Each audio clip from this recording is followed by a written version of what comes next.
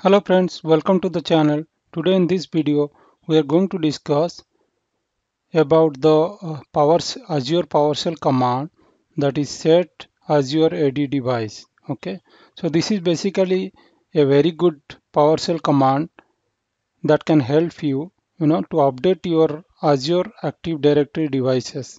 Okay, if you want to update any value of any property value of your a device from your Azure Active Directory, that time you can use the set Azure AD device PowerShell command. Okay, so let's do some demo, and we'll see the syntax of this particular command. Okay, so let's start with that. Okay, what we'll do is let me open the PowerShell ISC. Okay, run as administrative mode. Okay, this here it is. Okay, so we will run this command set Azure AD device. Okay, before that what we will do is we will run the get Azure AD device. For this command I have made a separate video that you can also uh, check out that videos to get some idea. Okay, that video link I'll put in the video description. Okay, you can check out that.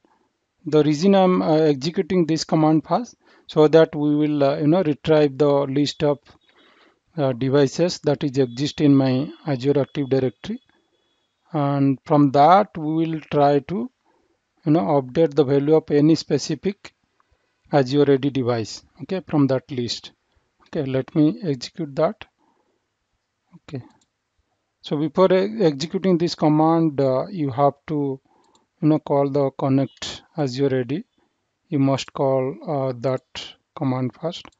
Let me copy this command. Okay, remember that you have to execute this connect Azure AD along with your tenant ID. This is I mean your tenant ID. You can put it here and run this particular command. Okay, so let me run this. Okay, so I will enter the credentials.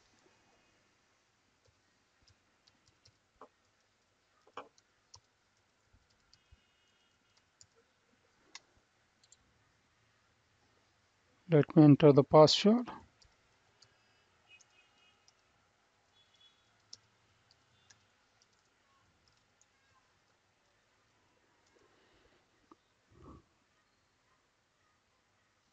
So you can able to see I got the expected output.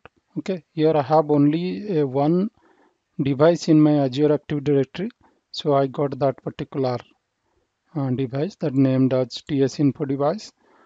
So the reason I executed this command to get this list of devices. Okay, now we will go back to our main command, like the set one, set Azure AD device.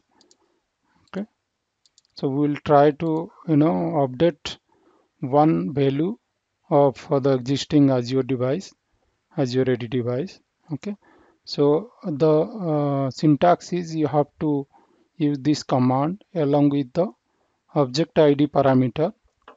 Okay, specify the object ID. The object ID you can copy from here. Okay, you can able to see this is the object ID for this particular device. This is a unique number. For each device it will be different one. Okay, so what we are telling is update this particular device whose object ID is this one. Now what we are going to do update is we will change the display name. Okay, this is the display name. Display name you can put a new one. Okay, so now it is TS info device.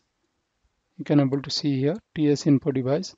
What I'll do is I'll make it TS info new device. Okay, let me do this. Okay, so let's execute this. I'll run this. Okay, you can able to see the command, like we are able to execute it successfully, and it's also updated the display name. because if in case any issues means it would have thrown error here. Okay, so to cross check, what we'll do is we will rerun this get Azure AD device command, right? Okay, let me run this, enter the credentials.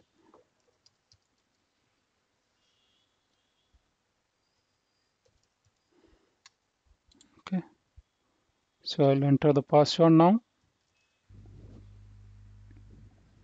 You can able to see we got the expected output and the display name has been changed successfully, right?